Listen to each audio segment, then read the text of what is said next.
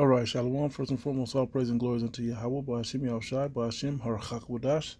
Double honor to our apostles, the bishops, the elders of the great millstone who teach God to rule well, and greetings, salutations, blessings, much love unto you, hopeful elect.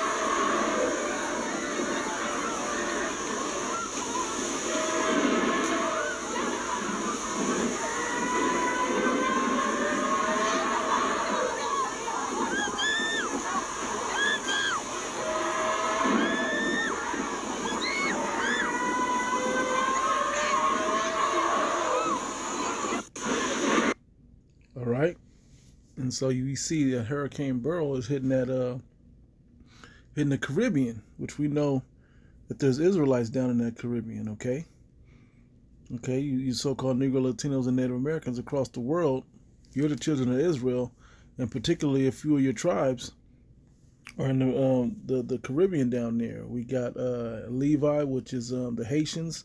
We got the Dominicans, which are the Simeon. Okay. We got the Puerto Ricans, which are so-called Puerto Ricans, which are Ephraim. Okay, we got the Jamaicans, which are the West Indians, also called Benjamin. Okay, all in that area. And we know when you get deep into the Gulf, Mexico's in the Gulf. Okay, South American countries are on that feeling the effects of it too, but it's particularly running right through these islands down there. All right, and that's one avenue of the things that's going on in current events. Okay, and that's landfall, I think, today, but it's been hitting coming through there for the past few days, and will maybe still going through it after a few more days. But we're going to look into some other things that's going on in the news. All right, I'll start up here with this one. All right. U.S. will pay Moderna $175 million to develop a pandemic that could, injection that could be used to treat bird flu in people. Okay, that's another one. Another one is the Defense Secretary Lloyd Austin says the U.S. will soon announce more than $2.3 billion in military assistance for Ukraine. Okay, which is further collapsing the American government, the economy. All right. Bolivia coup. Okay, popped up. Tried to pull off a coup, which is like a mini war, if you will. Okay, these are just some headlines. Then also on Brighton, or Brighton, however you want to pronounce it, we got that H. Come on now. Now I want to paint a picture for you I don't want to actually play it yet. Come on now, you want to make sure. Here we go. It's gonna change up how this works. So I'm going to just roll with it like this. This one said, battle plans revealed. When Trump wins, here's what the America hating left plans to unleash across America. And this is a video on there, okay? They didn't just let all these people in at the border for nothing. Look, it's even talking about it. Look, when you go into it. Okay?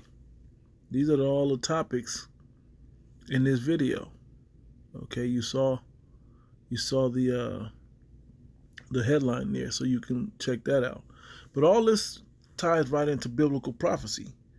Okay, from war to civil war to pestilence okay, and to storm and tempest. So let me hit some precepts.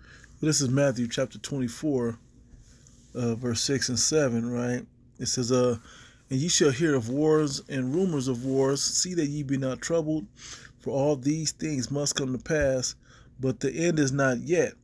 Okay, so this isn't the very end, but this is another sign of how close to the end that we're getting. It says, for nation shall rise against nation, and kingdom against kingdom, and there shall be famines and pestilences and earthquakes in diverse places. Okay, all these are the beginning of sorrows. Now, when you jump down, where's the verse I wanted? Let me see, was it 27? Yeah. Isaiah 29, verse 6, thou shalt be visited of the Lord Yahweh of hosts with thunder and with earthquake and great noise, with storm and tempest, and with the flame of devouring fire. Okay? And the multitude of all the nations that fight against Ariel, speaking of the Israelites, even all that fight against her and her munition, and that distress her, shall be as a dream of the night, of a night vision. Okay? The point was up there at 6, storm, tempest, and fire, flame of devouring fire. Okay, thunder, earthquake, all these things are all in current event news. Okay, we showed you the war, showed you the pestilence, this bird flu thing. Okay, it's popping off, and they're trying to curb it now with more JABs, right? And so, you know, as you look, and then the Civil War, matter of fact, let me grab one on. Okay, 2 Ezra 15. Start 14. Woe to the world and them that dwell therein, for the sword and their destruction draweth nigh, and one people shall stand up to fight against another, and swords in their hands. For there shall be sedition among men, and invading one another. They shall not regard their kings nor princes, and the course of their actions shall stand in their power. A man shall desire to go into a city, and shall not be able. That right there is martial law. You think they're going to implement all these coups, even here in America, trying to implement all these different things, but not have a problem reaction solution to it? They're going to have a solution. Okay, martial law. Okay, which is all going to lead to the CHIP, which is the MOTB. Okay, these things are happening. All right, it says, for because of their pride, the city shall be troubled, the houses shall be destroyed, and men shall be afraid. But this is a wake-up call for you Jakes out there, man. Whether it's in the islands, because we're the ones that's going to catch it the hardest, man. Speaking of our people. Okay, and if you're not of the elect, you got to catch a bad one. Okay? It says, a man shall have no pity upon his neighbor, but shall destroy their houses with the sword and spoil their goods because of the lack of bread and for great tribulation. Okay, and if I skip over to the next chapter, I'm going to go straight to the point. Verse 9, I'll read it. 17, woe is me, who will deliver me in those days? The beginning of sorrows and great mournings, the beginning of famine and great death, the beginning of wars, and the powers shall stand in fear. The beginning of evils, what shall I do when these evils shall come? Behold, famine and plague, tribulation and anguish are sent as scourges for amendment. Okay, these are for you so-called Negro, Latinos, and Native Americans to amend your ways. Okay, these are all things that are mingling in the midst of life here in America and across the world. Okay, and it's for our people to wake up and return back to the Heavenly Father. Okay, but for all these things they shall not turn from their wickedness, nor be always mindful of the scourges. Behold, victuals shall be so good cheap upon earth that they shall think themselves to be in good case. Just because you can run through the drive-through and you got running water, you think it's all good. And even then shall evils grow upon earth, sword, famine, and great confusion. Okay?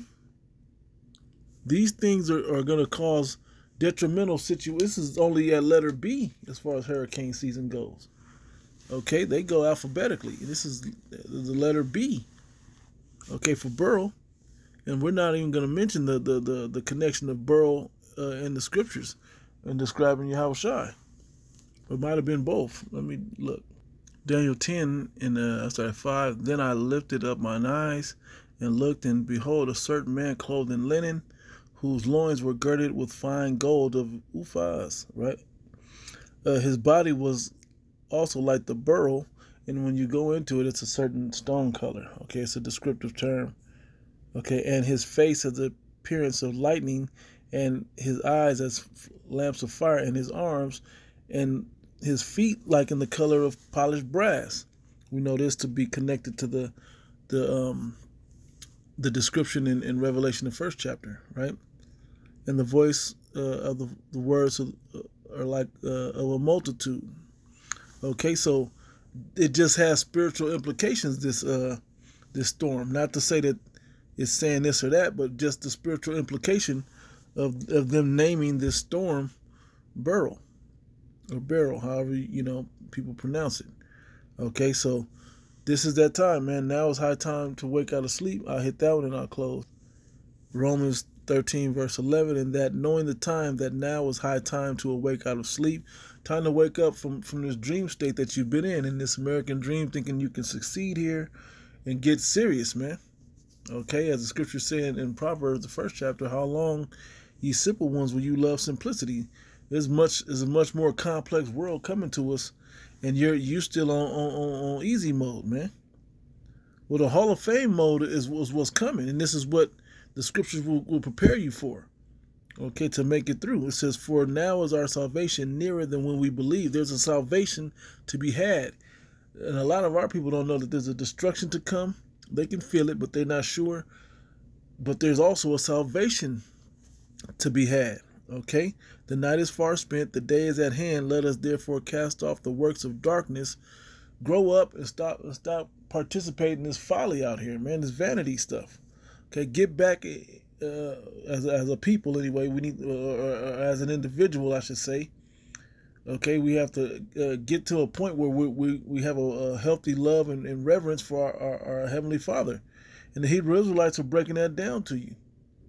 Okay, that there's a dark-skinned Heavenly Father God and His only begotten Son who walked the earth over 2,000 years ago will be returning to the earth to set it right. But are you in line with what the scriptures say that those that'll escape the judgment will be with? Okay. All right. So you got to cast off the works of darkness and let us put on the armor of light.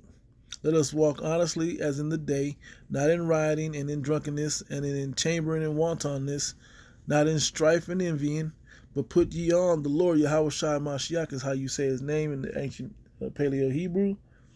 Okay. And make not provision for the flesh to fulfill the lust thereof. So you got to start maturing and start making moves in the spirit instead of making moves according to the pleasures of your flesh. Okay? Okay, I even hit this one. Yeah, I'm going to start up here and I'll get down to that point. The point was in 7 through 9. It was 7 and 8, but I'll start up. It says, 2nd Ezra chapter 9, it says, he answered me then and said, measure thou the time diligently in itself, and when thou seest part of the signs pass, and we're showing you signs that are passing day by day, okay, fulfilling prophecy, okay, which we have told thee before. And it's not that there's never been storms in Jamaica, it's not that there's never been coups in Bolivia, or that money they've been sending money to Ukraine, or there's been pestilences going on, and they're coming up with the Maxine Waters and whatever else. Okay, but these things are happening at once, and the climate of despair and peril are sitting right at your door. I know you see it by now on the 11 o'clock news or whatever channel it plays for you. Okay, then shall thou understand that it is this very same time wherein the highest will begin to visit the world which he made by sending his son back to it. Okay, and he will not meet thee as a man. He came born through the loins of his father Joseph and through the womb of Mary, like every other man in the earth. He came down. He came in the flesh. He did all of that, and I'm talking about the Son, not the Father. He came down in the flesh, lived that life, came with peace and talking and all of that. Okay, he was translated. Everybody killed him. He was translated. Okay, transfigured. Then he did 40 days and 40 nights and more miracles and did different things, and then he ascended off into the heavens, where he's going to return, descending from the heavens. Okay, and he's not coming in a happy, peaceful mode, man. Okay, because since the last time he left, man, the world has become weaker and more wicked since he left. Okay, but his elect are measuring the time, seeing it, and trying to order their lives under righteousness, man, that they may be found worthy for salvation. I said, therefore, when thou shalt be seen earthquakes and uproars of the people in the world, and we're seeing many uproars, that's everywhere, then shalt thou well understand that the Most High spake of those things from the days that were before thee, even from the beginning. Okay, long before these things took place, these things were all written out to happen in prophecy, right?